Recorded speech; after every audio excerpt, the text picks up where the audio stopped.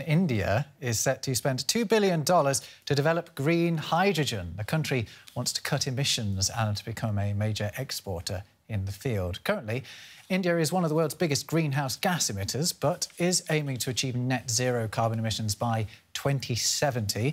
By the end of this decade, India wants to produce 5 million tonnes of green hydrogen per year and become a major hub for the resource, supplying 10% of global demand. Green hydrogen is hydrogen that's developed using green methods. The government hopes its plan will attract private money to the cause. It's forecast that total investment could reach almost $100 billion by 2030. Well, let's discuss India's green hydrogen ambitions with our correspondent in Delhi, Charu Kartikeya. Charu, how big a role is green hydrogen actually expected to play in India's future energy plans? Well, I remember very clearly, in March last year, the federal transport minister drove up to the parliament in a hydrogen-powered car. Now those cars are not running on India's streets right now and quite far from it, actually. But it signaled the government's intent of using hydrogen as a part of India's energy mix. And what has now been announced appears to be government putting its money where its mouth is. It's a massive investment of about over $96 billion.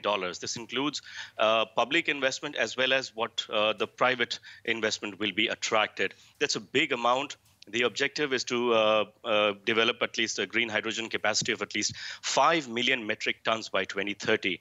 That's a big move by the government. Even the private sector is very energized by it.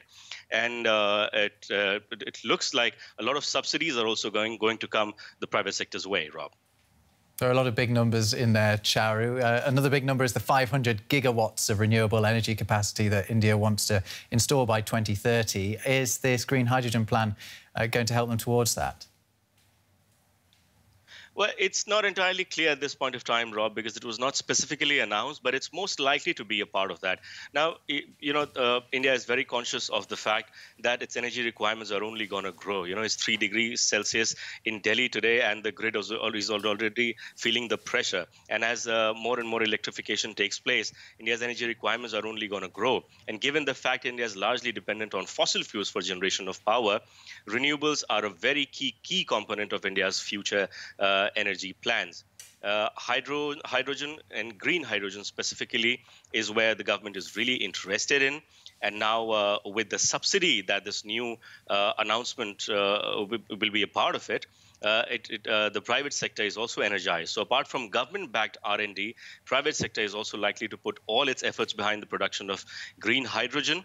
And India's goals of becoming a net exporter of green hydrogen also are centered around these plans. So yeah, it's quite an ambitious plan. And now the government appears to have put its money where its mouth is, Rob.